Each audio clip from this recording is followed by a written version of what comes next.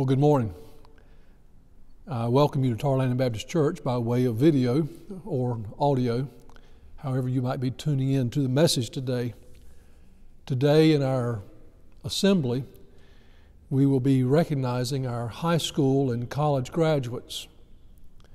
As you know, this has been a very different, unique year for all our students, but of course especially for the seniors. Some things that they were not able to experience this year because of the virus and the effect it had upon the schools. And of course one of the things is they were not able to have their traditional graduation. And so we're going to try to make a little bit more of it today to give them a little bit of a special time, even as we come together at the church. And so what I'm doing today is merging a graduation speech with my sermon. And I certainly hope it will be beneficial to the seniors, to the graduates, but of course to everyone. And so I've titled my message today, Blessed Are the Becomers. Now you might wonder, well, what is that? Well, you stay tuned, and we're going to look at the scripture and see together what I'm talking about. But blessed are the becomers. And we're going to read from the Apostle Paul's writing, one verse in 1 Corinthians 13, and then a little bit later on in Philippians chapter 3. You know, when our youngest grandson was in elementary school, a very interesting thing happened with him and his classmates. I believe it was when he was in kindergarten, but apparently there was just a good relationship between the teacher and the class, to the extent that as the end of the year approached, their teacher requested to move up with them to the next grade. Permission was granted, and that's just what happened. Our grandson had the same teacher 2 years in a row.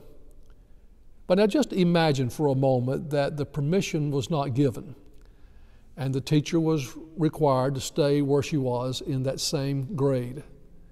And suppose that the parents had come together and said, you know, our boys and girls just loved that teacher so much and had such a good experience with her that what we're going to do is we're going to request that our sons and daughters not be advanced to the next grade, but stay down in the same grade with their same teacher.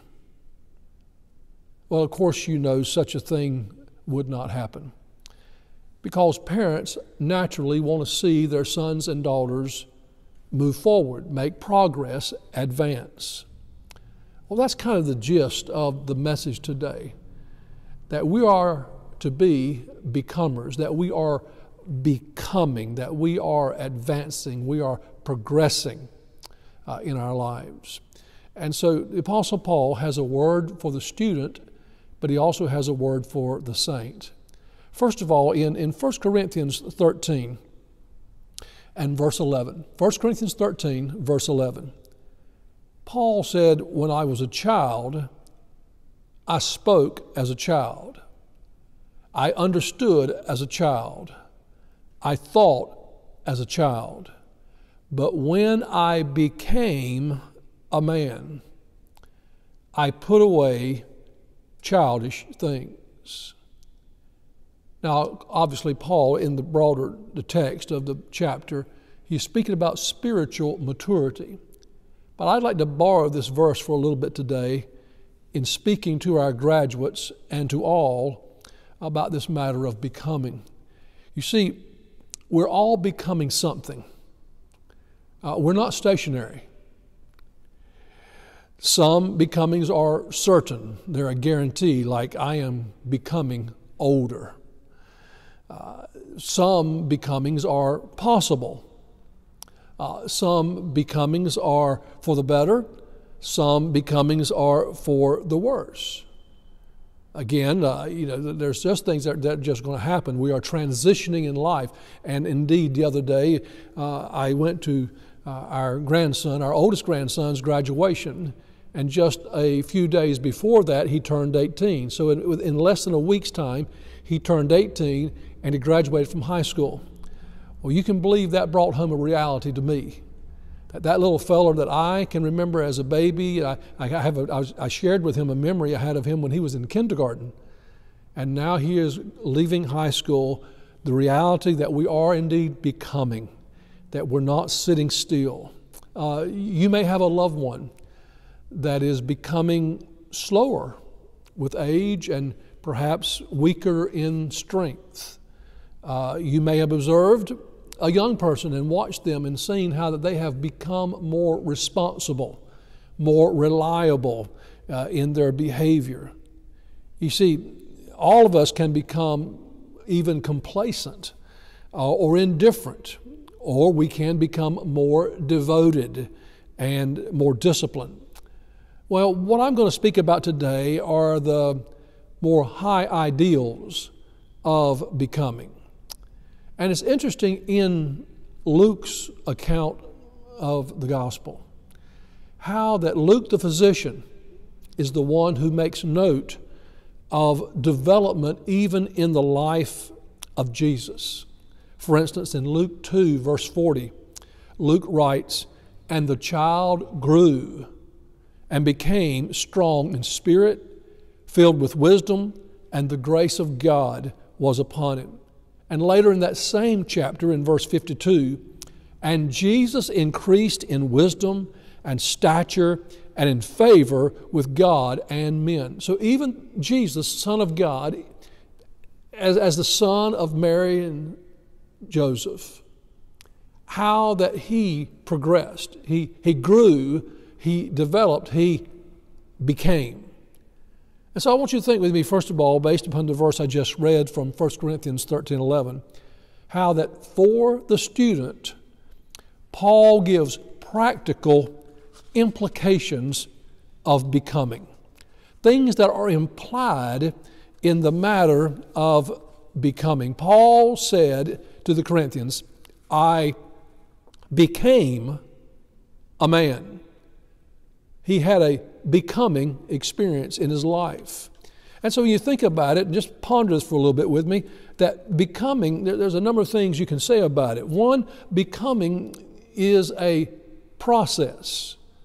In other words, Paul said there was a time when I was a child, and then I grew into manhood. I developed from those young years to the years I am now. I moved from being a dependent, that where now I am an independent, where Paul had to go out and work. You know, he was a tent maker, and so he was one who had to take responsibility for his life.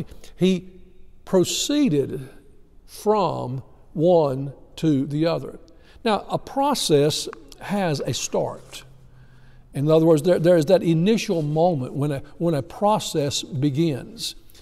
Today, the graduate can go back to that early year when perhaps mom or dad took them to school. It was the first day in kindergarten. And I guess most parents can remember that first day. Sometimes it's a little bit tough. I remember our daughter. I remember taking her to kindergarten.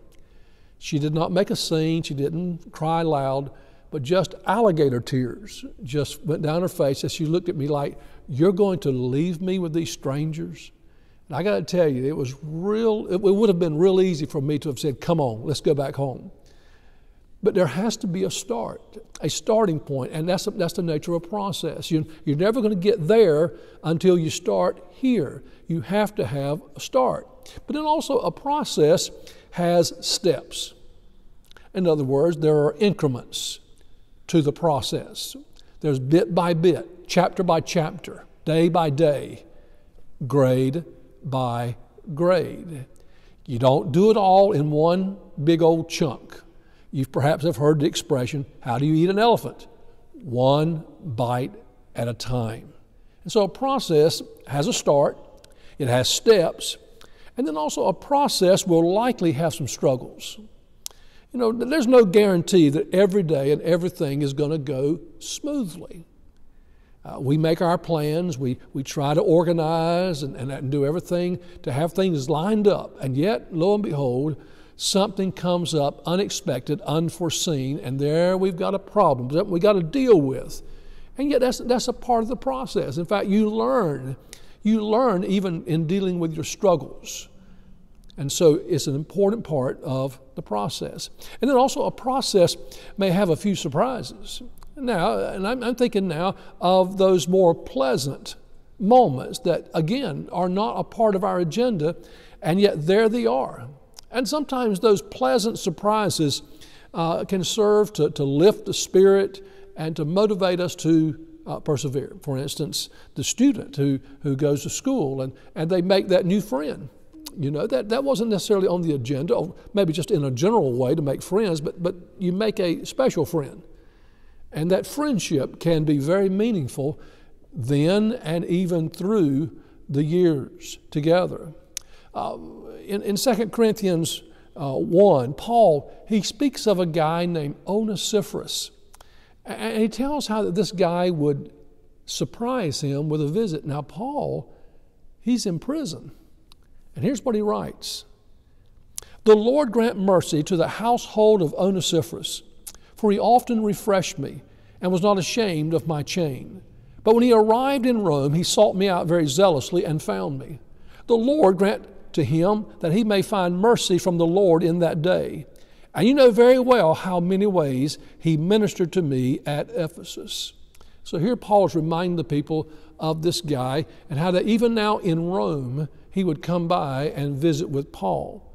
And so you see, there's something that was very pleasant for Paul that he probably didn't expect when he went to prison in Rome. Who in the world? Because, you know, he told Timothy at his first appearance, he said, nobody stood with me.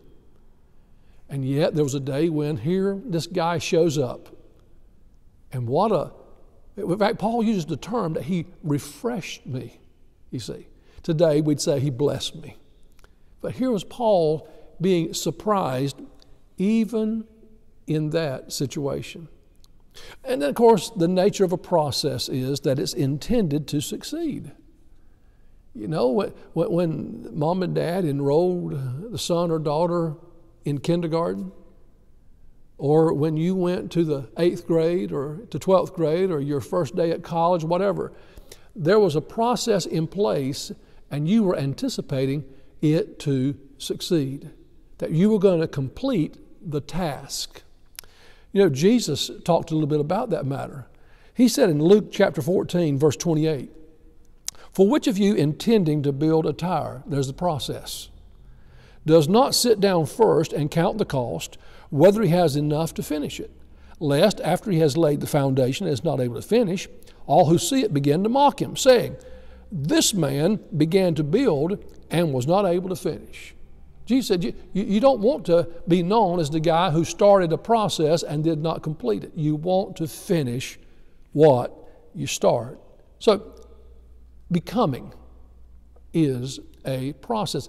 These young people today that we recognize, you see, they're at a point in their life, they have become a graduate. They have become, now there's still more becomings in their life, but they have reached a milestone. They have become a graduate. But also becoming comes with a price. Paul said, I put away childish things. If you're going to become what God has created you to be, it's going to involve a price. Let me just mention a few. One, accepting change is a price in becoming. If you're not willing to go through any changes, I want to keep things just as they are, then obviously you're not going to accomplish very much. But becoming, it implies leaving behind something, letting go of something. Paul said, I was a child, I am a man. I put away, I let go of those childish things. So it's a picture here of moving on, of things being a little bit different for you, of going through change and transition. That's a price. If you're not willing to pay that price, there's going to be a hang-up in your process of becoming.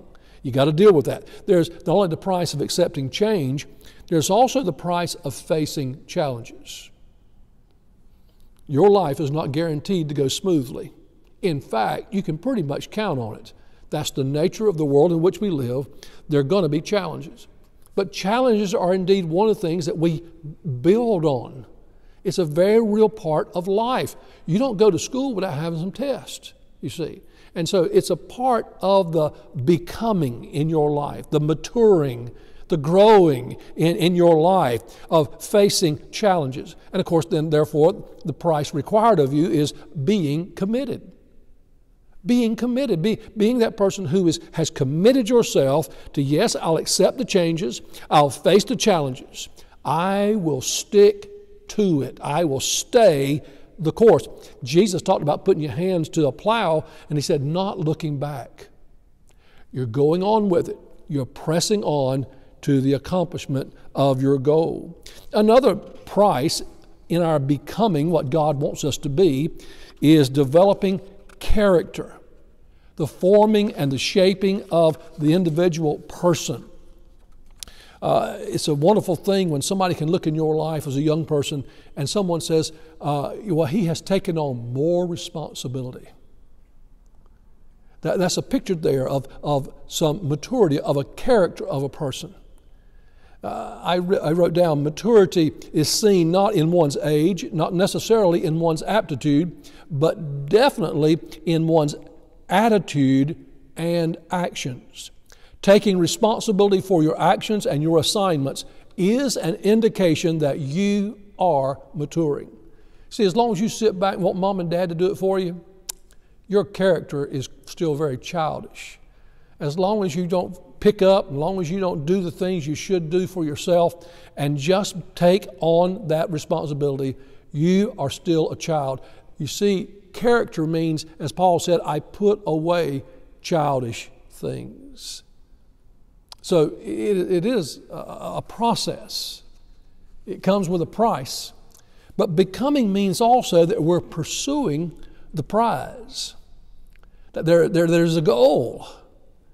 And it means that one of those goals is to make advancement. You see, every time we think about this, it's not always just that big goal down yonder, but it could be just passing this test, making this grade, you see. And so that's a prize in the process of becoming, that you're making advancement. Hey, you can look back and see where God has blessed you and for where God has brought you, and that there's advancement. Paul said, I was a child, I advanced, you see, and became a man. And then also there's the matter of experiencing achievement. Now we're here today because of graduation, and that's a big achievement, and it's worthy of being noted that you have achieved something very important in your life. It's not the end, but it is a big moment in your life. And so you're making advancement, you're experiencing achievement, but also receiving acknowledgement is indeed a prize. And that could be your acceptance at a college. Let me think what that means. I applied, I've been accepted. You see, that's an acknowledgement. And we can be grateful for that and thank God for it, that He gave you the ability to study and apply yourself, and now you've gotten to this point where this school says, we'll have you to be one of our students. Another great acknowledgement is, once you're finished with your education, is what? Employment. That a company says, yes, we have checked you out. We have read the transcripts. We see what you have done with your life. We see how well you did in school.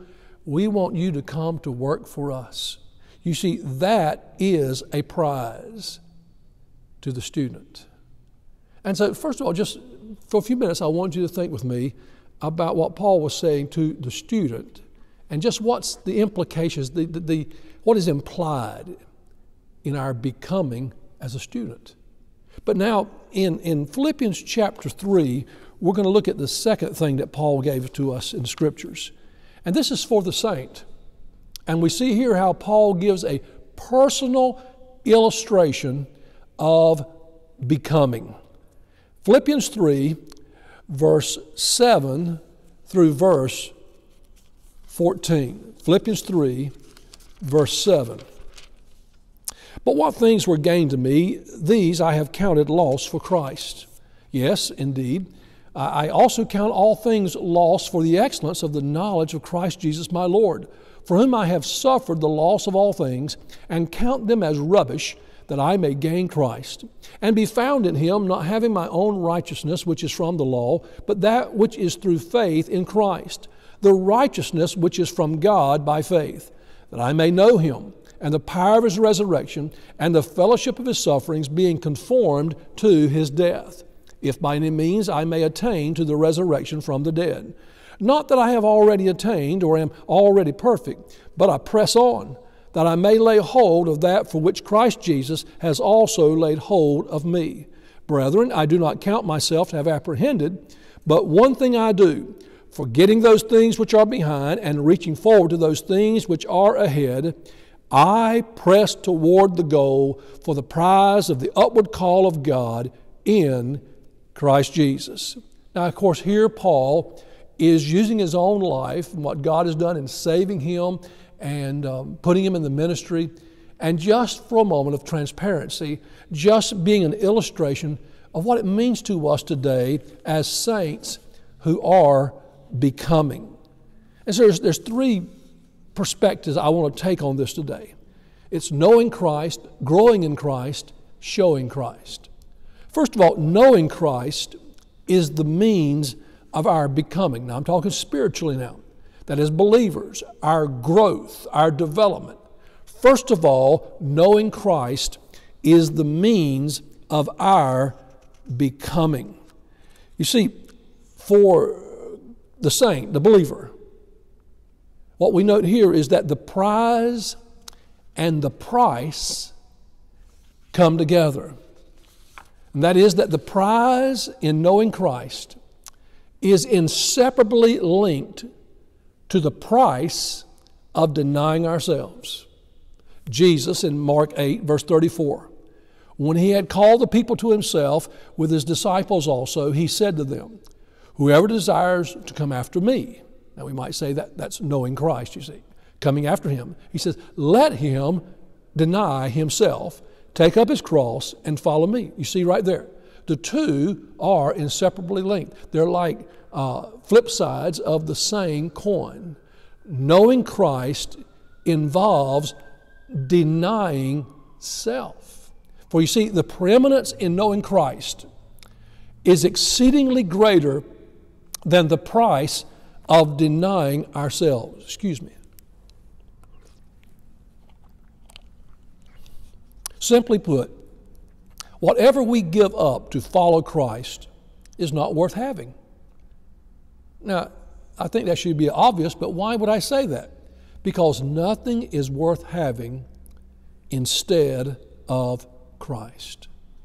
And so, to know Christ, Paul testifies in this passage. What was gain for me? What benefited Paul? The applause of his peers. Paul said, I took that to the landfill. I regarded it as rubbish, something to be disposed of. And now I prefer instead the excellence of knowing Christ. Jesus in Mark 8 again, he says in verse 35, for whoever desires to save his life will lose it. But whoever loses his life for my sake and the gospel's will save it. For what will it profit a man if he gains the whole world and loses his own soul? You see, there's nothing here. There's nothing that you could potentially have that is worth not knowing Christ. For not to know Christ, Jesus says here, you're going to lose your soul. And so, first of all, it's knowing Christ that is the means for our becoming. You cannot be what God wants you to be at the exclusion of Jesus. Being ignorant of Jesus, not knowing Christ, just totally disqualifies you from any possible advancement. You'll never get anywhere until first you bow before King Jesus, own yourself a sinner, and confess Him as your Lord and Savior. You remember Jesus said there's the day coming when people will stand before Him And they will claim to know Him, to be very religious and having done things in His name. Remember what Jesus said? And then I will testify to them what? I never knew you. You see, there's a more important question than asking, do you know Jesus? And that is, does Jesus know you? For it's in that knowing, that intimate relationship of knowing Christ, that opens up all the doors to that which God has ordained for us to experience. Knowing Christ is the means of our becoming. But then Paul also in our text in Philippians 3 teaches us that growing in Christ is the method of our becoming. Knowing, that's the conversion, that's coming into a relationship with Him. Knowing is the means. But growing in Christ is now the method of our becoming. And there are indicators that Paul gives us in this passage of a person who indeed is growing in Christ. In the first part of verse 12 and the first part of verse 13, Paul teaches of his own life that a growing saint has a humble perspective. Did you note? He said in verse 12, not that I have already attained or am already perfected. And then in verse 13, I do not count myself to have apprehended. You know what he's saying? I don't have it all together. There's still areas in my life that need to be brought under the influence and the effect of God's sanctifying grace. Now, you see, there is the matter of being in Christ, and that's one of Paul's favorite expressions, that we're in Christ. Positionally, we're in Christ. But there's also the teaching in the Scriptures that there is a progress, a process, yes, of development, of maturing in the faith. And Paul said, I don't have it all together. You see, sometimes if we're not careful, we come to church. If we're not careful, we church members would almost want to put on a front somehow that we don't want people to think in any way that we've still got some freckles and flaws. Hey, hear me. We're all still in that work. Philippians 1:6, Paul said, being confident of this very thing, that He who has begun a good work in you will perform it until the day of Jesus Christ. Now, God's going to complete it, but there again, there is that process of construction, of development. And we need to have a humble perspective about ourselves. We need to let unsaved people know, hey, look, it's not me. Don't look at me. Now, we're not making excuses, but at the same time, we're not trying to put on the front that we've got it all so neatly put together. No. A humble perspective about self. But then also in verse 12 again, a growing saint has a holy passion. Look what he says in the second half of it. He says, but I press on that I may lay hold of that for which Christ Jesus has also laid hold of me. You see, when the Lord saved Paul, He arrested him. You remember the story, how he was traveling. He was given to the persecuting of the church, thinking he was serving God. And the Lord arrested him on that road to Damascus. And He set him free. He set him free from the life Paul was living. Because when God saves us, He not only just saves us from our sins, He saves us from ourselves. And yet, while He liberated Paul, Paul also said, you know what? Something has got a hold of me, and I want to get a hold of it. And so now there comes in his life a passion. He was passionate before he met Christ about what he was doing. He said he was breathing out hatred to the early church.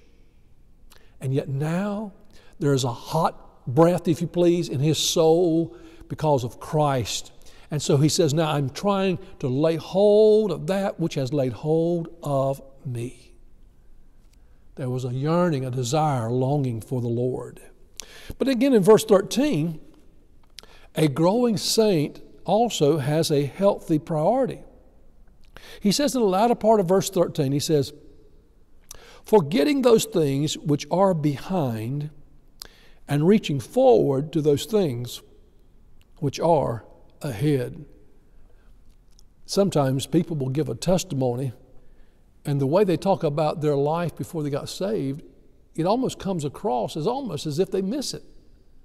That they so enjoyed that sinful life. You got to be careful about that. You need to be very limited about how you talk about those former days. And so here Paul is saying, hey, look, I'm done with that. Forgetting those things which are behind. Now, Paul would bring up his testimony, but Paul said, I'm not dwelling on that.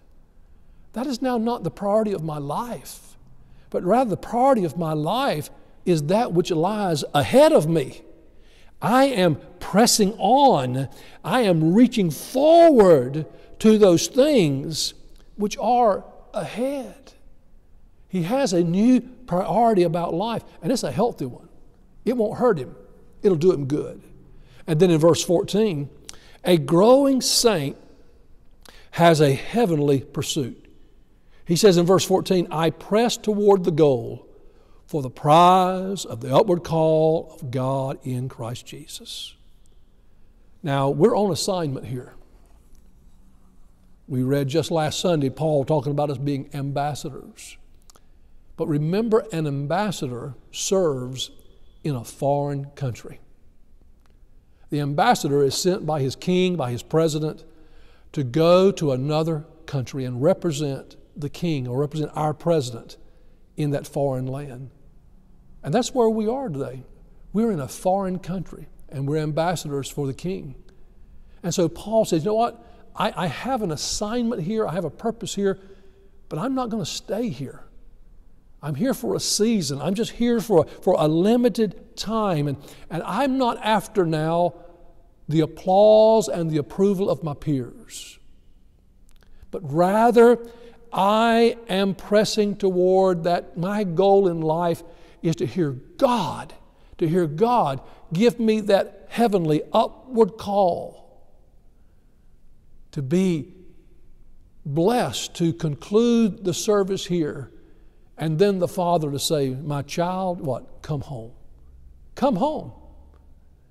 And so you and I together, in our process of becoming as saints, it's knowing Christ that is the means, but it's growing in Christ that is the method by which we become more and more like Him. Mature Christians, are you growing? Are you growing in Christ? Do you have a humble perspective about yourself? Do you have a holy passion for Him? Do you have a healthy priority? And do you have a heavenly pursuit? One other thing I would say about our becoming as saints, not only is knowing Christ and growing in Christ, but now it is showing Christ. And that is the motive of our becoming.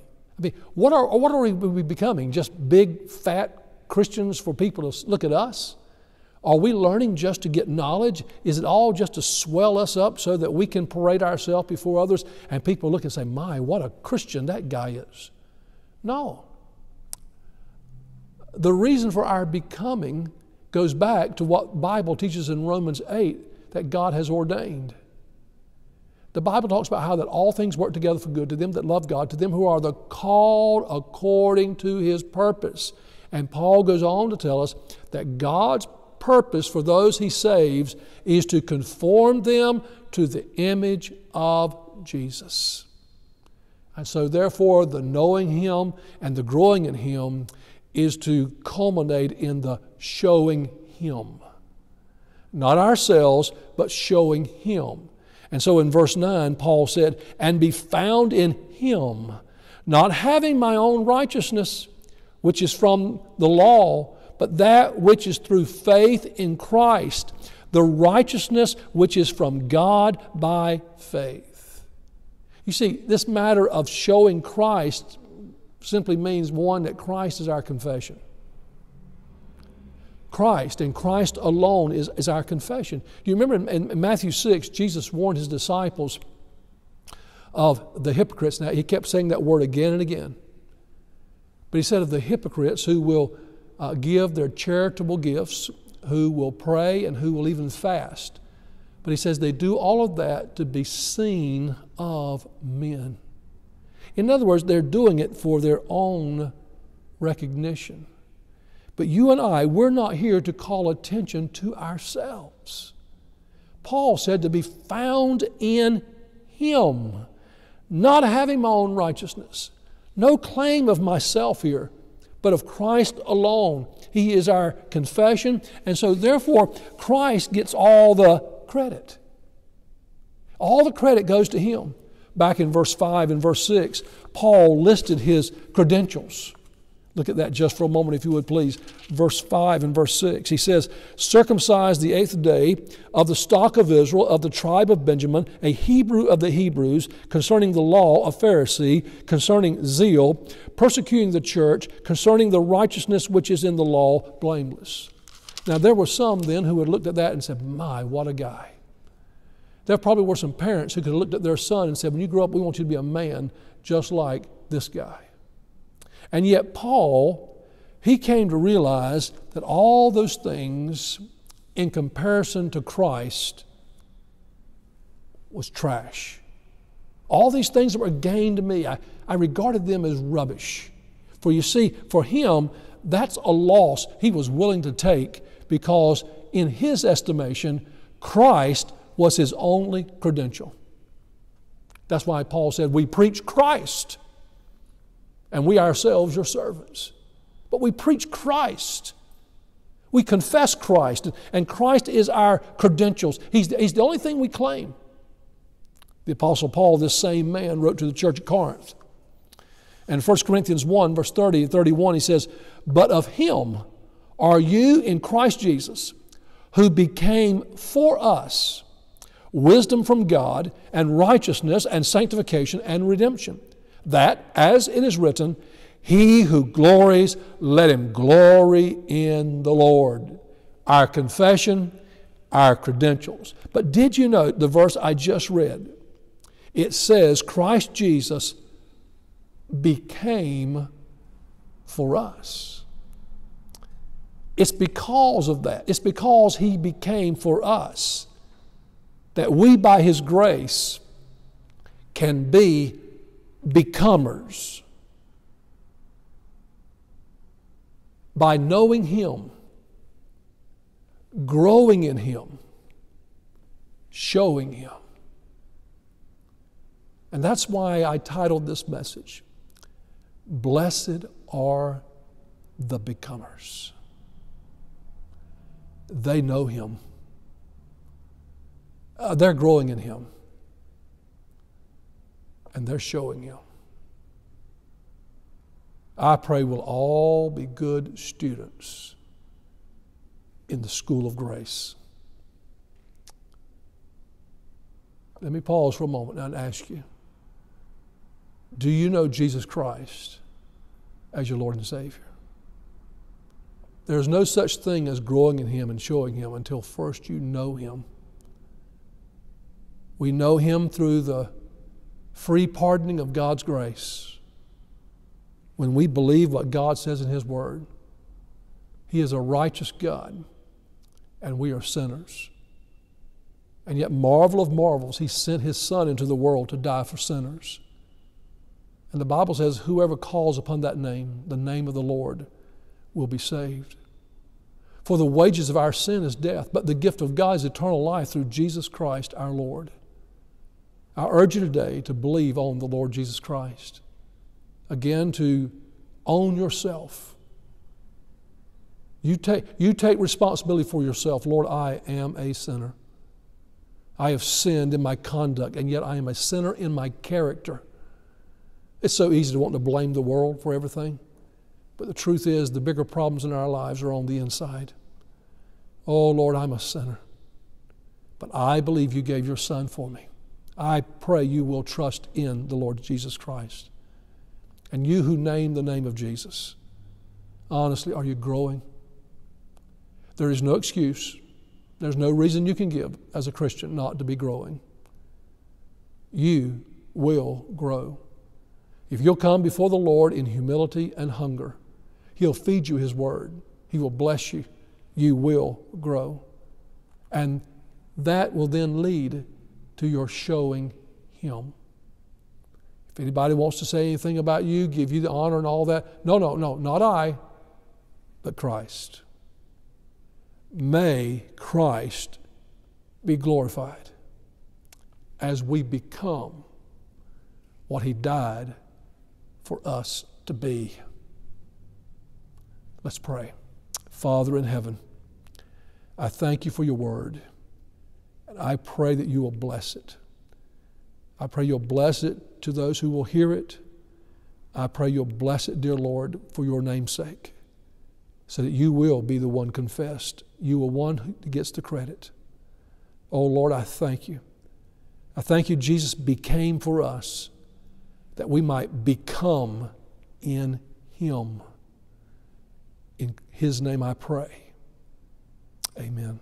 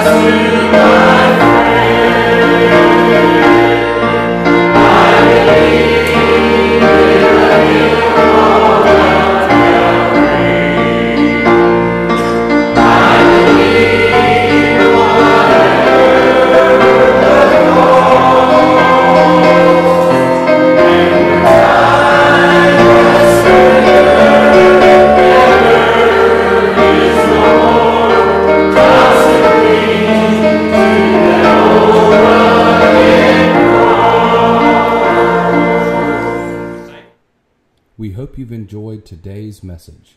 If you'd like to connect to us, you can reach us online at tarlandingbaptist.org. There you can find helpful links such as social media, additional sermons, email addresses for pastoral staff, as well as mailing addresses and telephone numbers. Thank you for watching.